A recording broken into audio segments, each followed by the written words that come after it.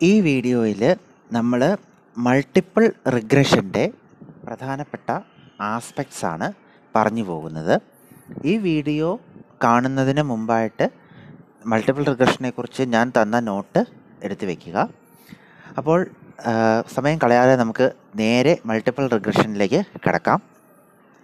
Multiple regression എന്ന് പറഞ്ഞാൽ എന്താണ്?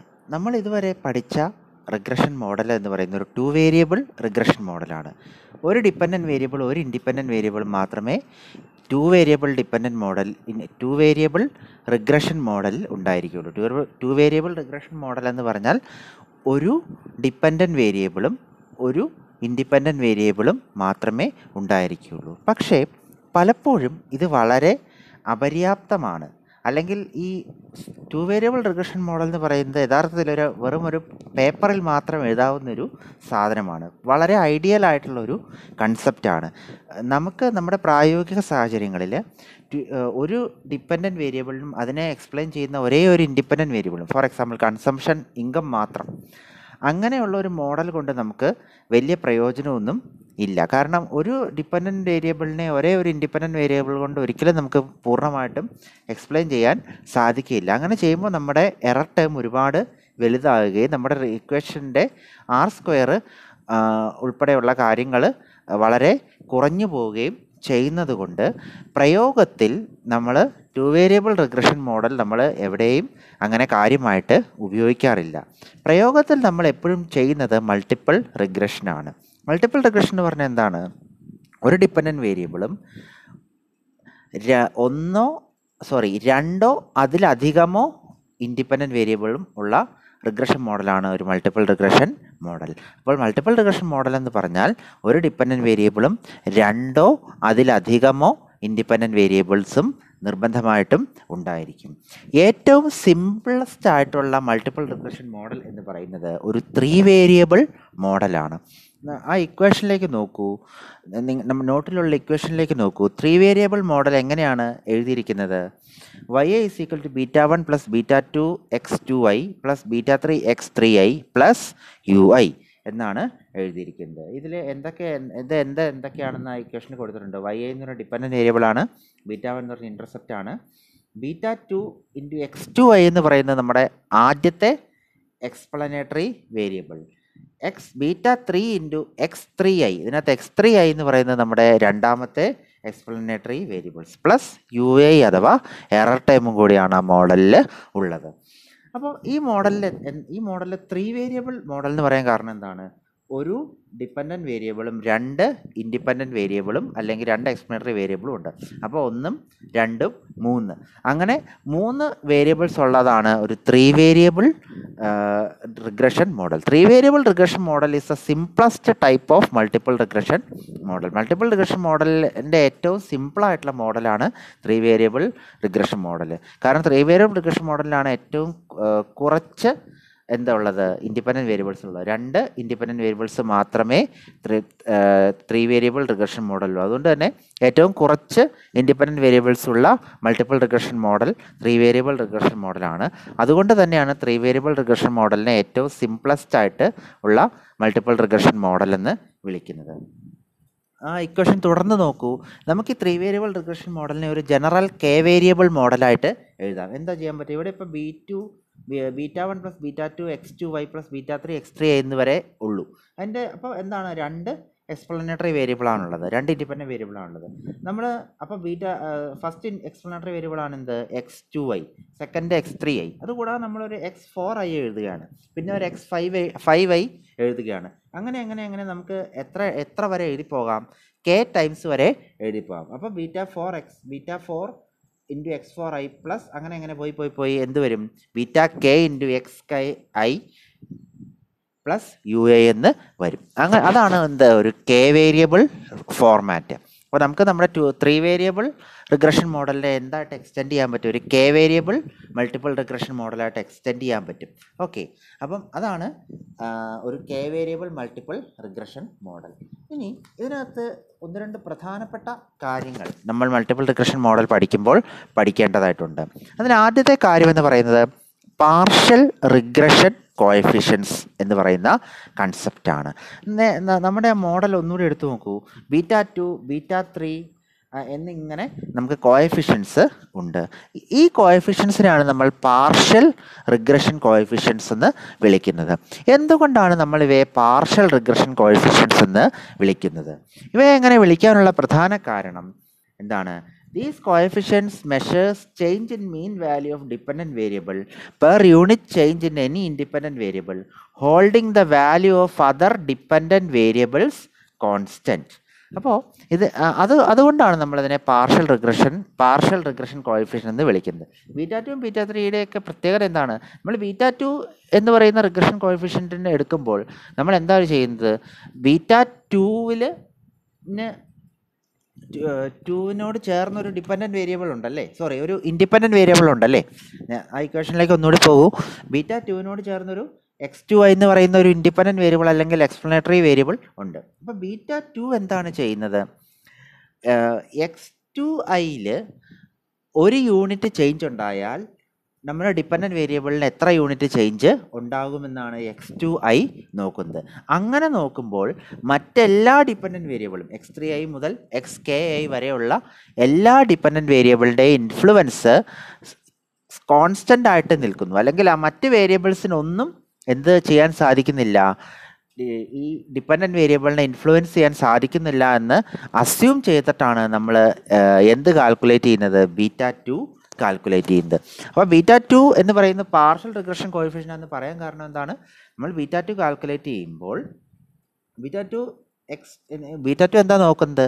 x2i എന്ന് പറയുന്ന എക്സ്പ്ലനേറ്ററി വേരിയബിളിന് ആ വേരിയബിളിൽ 1 യൂണിറ്റ് ചേഞ്ച് വരുമ്പോൾ എന്താണ് നമ്മുടെ ഡിപ്പെൻഡൻറ്റ് വേരിയബിളിൽ എത്ര യൂണിറ്റ് ചേഞ്ച് വരുമെന്നാണ് β2-ന് നോക്കുന്നത് അല്ലേ. അപ്പോൾ അങ്ങനെ നമ്മൾ β2 കാൽക്കുലേറ്റ് ചെയ്യുമ്പോൾ നമ്മൾ എന്താണ് അസ്യൂം ചെയ്യുന്നത്? ബാക്കിയുള്ള എക്സ്പ്ലനേറ്ററി വേരിയബിൾസ് ഉണ്ടല്ലോ, β3 β4 അങ്ങനെ βk വരെ പോവാം. ആ ബാക്കിയുള്ള എല്ലാ എക്സ്പ്ലനേറ്ററി വേരിയബിൾസിൻ്റെയും ഇൻഫ്ലുവൻസ് കോൺസ്റ്റൻ്റ് ആണ്, അല്ലെങ്കിൽ ബാക്കിയുള്ള എല്ലാ ഡിപ്പെൻഡൻറ്റ് വേരിയബിളിൻ്റെയും വാല്യൂ കോൺസ്റ്റൻ്റ് ആണെന്ന് നമ്മൾ അസ്യൂം ചെയ്തിട്ട് x2iൻ്റെ മാത്രം ഇൻഫ്ലുവൻസ് ആണ് നമ്മൾ എവിടെ നോക്കുന്നത്? β2-ൽ നോക്കുന്നത്. ബാക്കിയുള്ള എല്ലാ ഡിപ്പെൻഡൻറ്റ് വേരിയബിളിൻ്റെ വാല്യൂ കോൺസ്റ്റൻ്റ് ആണ് അസ്യൂം ചെയ്തുകൊണ്ട് x2iൽ മാത്രം വരുന്ന ഒരു യൂണിറ്റ് ചേഞ്ച് മൂലം എന്താണ് നമ്മുടെ ഡിപ്പെൻഡൻറ്റ് വേരിയബിളിന് എന്തുമാത്രം മാറ്റം സംഭവിക്കും എന്നാണ് നമ്മൾ എന്തുകളിൽ മെഷർ ചെയ്യുന്നത്? β2-ൽ മെഷർ ചെയ്യുന്നത്. അപ്പോൾ തീർച്ചയായിട്ടും അത് ഭാഗികമായിട്ടാണ് നമ്മൾ നോക്കുന്നത് അല്ലേ, ഭാഗികമായിട്ടാണ് നോക്കുന്നത്. x2ൻ്റെ കാര്യം മാത്രമേ നോക്കുന്നുള്ളൂ, x2iയുടെ കാര്യം മാത്രമേ നമ്മളവിടെ നോക്കുന്നുള്ളൂ. അങ്ങനെ ഭാഗികമായിട്ട് നോക്കുന്നതുകൊണ്ടാണ് അതിനെ എന്ത് വിളിക്കുന്നത്? പാർഷ്യൽ റിഗ്രഷൻ കോഎഫിഷ്യൻസ് എന്ന് നമ്മൾ വിളിക്കുന്നത്. ഓക്കെ, അപ്പം അതാണ് എന്ത് നമ്മുടെ partial regression coefficients. Partial regression coefficients are called so because they measure the change in dependent variable that occur due to one unit change in independent variable, wherein we assume that the values of all other independent variables remain constant. അതാണ് partial regression coefficients. ഇനി ആ not നോക്കുക. ആ നോട്ടിൽ ഇനിയുള്ളത് ഇതിൻ്റെ variance covariance matrix എന്ന് പറയുന്ന കാര്യമാണ്. വേരിയൻസ് കൊവേരിയൻസ് മാട്രിക്സ് എന്ന് പറഞ്ഞാൽ β2 ക്യാപ്പ് β3 ക്യാപ്പ് എന്നിങ്ങനെ രണ്ട് നമ്മുടെ എസ്റ്റിമേറ്റേഴ്സ് ഉണ്ട്. ഈ എസ്റ്റിമേറ്റേഴ്സിൻ്റെ വേരിയൻസ് എന്താണ്, അതിൻ്റെ കൊവേരിയൻസ് എന്താണ്, അതിൻ്റെ ഫോർമുലയാണ് ആ ഇക്വേഷനിൽ, ആ നോട്ടിലുള്ള ഇക്വേഷനിൽ കൊടുത്തിരിക്കുന്നത്. അത് എങ്ങനെയാണ് അത് ഡിറൈവ് ചെയ്യുന്നതെന്ന് അതിനകത്ത് പറഞ്ഞിട്ടുണ്ട്. അത് ഞാൻ ഇവിടെ ചുരുക്കി പറയുന്നു. പൂർണ്ണമായിട്ടും നിങ്ങൾക്ക് ഇക്വേഷൻസ് നോട്ടിൽ കൊടുത്തിരിക്കുന്ന ഇക്വേഷൻസ് പൂർണ്ണമായിട്ട് ഒരു വീഡിയോയിലൂടെ നിങ്ങൾക്ക് കാണിച്ചു തരാൻ സാധിക്കില്ല. ആദ്യം നമുക്ക് വേരിയൻസ് ഓഫ് β2 ക്യാപ്പ് അതുപോലെ വേരിയൻസ് ഓഫ് β3 ക്യാപ്പ് എങ്ങനെയാണ് ഡിറൈവ് ചെയ്യുന്നതെന്നൊന്ന് ചുരുക്കി നോക്കാം. ആ ഇക്വേഷൻ നോക്കുക. Variance of β2 is the expectation of β2 cap minus expectation of β2 cap the whole square. അപ്പം ഒരു എക്സ്പെക്ടേഷൻ്റെ അകത്ത് എന്തുണ്ട്, വേറെ ഒരു എക്സ്പെക്ടേഷൻ കൂടി ഉണ്ട്. അപ്പോൾ β2 ക്യാപ്പിൻ്റെ വേരിയൻസ് എങ്ങനെയാണ് കണ്ടുപിടിക്കുക? എക്സ്പെക്ടേഷൻ ഓഫ് β2 ക്യാപ്പ് മൈനസ് പിന്നെയും ഒരു expectation of β2 cap the whole square. Okay, അപ്പം നമുക്കറിയാം expectation of beta two cap beta two ആയിട്ട് മാറും. അപ്പോൾ നമുക്ക് ഒന്നാമത്തെ ഇക്വേഷനിലെ ഇ ഓഫ് ബീറ്റ ടു ക്യാപ്പിനെ എന്തായിട്ട് എഴുതാൻ പറ്റും? ബീറ്റ ടു ആയിട്ട് എഴുതാൻ പറ്റും. അപ്പം പിന്നെ ആ ബ്രാക്കറ്റിനകത്ത് എന്തേ ഉള്ളൂ? Beta two cap minus beta two മാത്രമേ ഉള്ളൂ. ഈ beta two cap minus beta two ആണ് എന്ത്? നമ്മുടെ യു ഐ അല്ലെങ്കിൽ എറർ ടേം അല്ലേ? അപ്പോൾ ആ ഇക്വേഷൻ എന്തായിട്ട് മാറും? E of U I square എന്ന് മാറും. അപ്പോൾ E of U I square is equal to rho square എന്ന് നമ്മൾ നേരത്തെ നമ്മുടെ ഹോമോസ്കഡാസ്റ്റിസിറ്റിയുടെ അസംഷൻ്റെ ഭാഗമായിട്ട് നമ്മൾ അസ്യൂം ചെയ്തതാണ്. ഓക്കെ, അപ്പം ഇതേ മാതൃകയിൽ നമ്മൾക്ക് എന്ത് കാൽക്കുലേറ്റ് ചെയ്യാൻ പറ്റും? Beta two ക്യാപ്പിൻ്റെയും beta three ക്യാപ്പിൻ്റെയും variance calculate ചെയ്യാൻ സാധിക്കും. ആ മുഴുവൻ ഡെറിവേഷൻ നമുക്ക് ഒരിക്കലും ഒരു വീഡിയോയിൽ പറയാനോ കാണിച്ചു തരാനോ സാധിക്കില്ല. അതുകൊണ്ട് തന്നെ ഞാൻ അതിൻ്റെ ഇക്വേഷൻസ് അടുത്ത ആ നോട്ടിൻ്റെ തൊട്ടടുത്ത പേജിൽ കൊടുത്തിട്ടുണ്ട്. ആ ഇക്വേഷൻസ് നമുക്കൊന്ന് നോക്കാം. Variance of beta two cap is equal to rho square by sigma X to I square into 1 minus R to three square. അതുപോലെ variance of beta three cap is equal to rho square by sigma X three I square into 1 minus R to three square. ഇവിടെ ഉള്ള രണ്ട് കാര്യങ്ങളാണ്. ഒന്ന് R to ത്രീയും പിന്നെ എന്താണ് X to ഐയും എക്സ് ത്രീ ഐയും. ഇതെന്താണെന്ന് ചോദിച്ചാൽ ആർ ടു ത്രീ എന്ന് പറഞ്ഞാൽ correlation കോഎഫിഷ്യൻ between X two and X three. X ടുവും എക്സ് ത്രീയുമാണ് ഇവിടുത്തെ രണ്ട് എക്സ്പ്ലനേറ്ററി വേരിയബിൾസ്. അവ തമ്മിലുള്ള കോറിലേഷൻ കോഎഫിഷ്യൻ്റ് ആണ് എന്ത്? R to three. ഇനി നമുക്ക് ഈ ഇക്വേഷനിൽ ബാക്കിയുള്ള എന്താണ്? എക്സ് ടു ഐയും എക്സ് ത്രീ ഐയുമാണ്. ആ നോട്ട് നോക്കൂ. എക്സ് ടു ഐ എന്താണെന്നാണ് പറഞ്ഞിരിക്കുന്നത്? Difference between X to I and the mean of X to I. അതുപോലെ എക്സ് ത്രീ ഐ എന്താണ്? Difference between X three and mean of X three I. അപ്പോൾ ഇത് ശരിക്കും X to ഐയും X three എന്ന് പറഞ്ഞാൽ എന്താണ്? അതിൻ്റെ മീൻ ഡീവിയേഷനാണ് അല്ലേ?